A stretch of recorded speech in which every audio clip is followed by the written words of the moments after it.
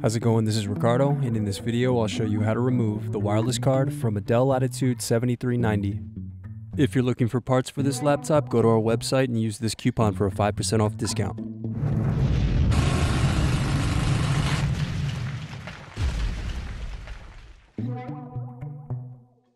First, unscrew and remove bottom base.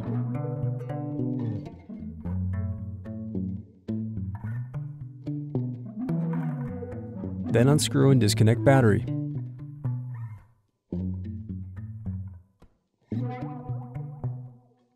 Then unscrew and disconnect wireless card.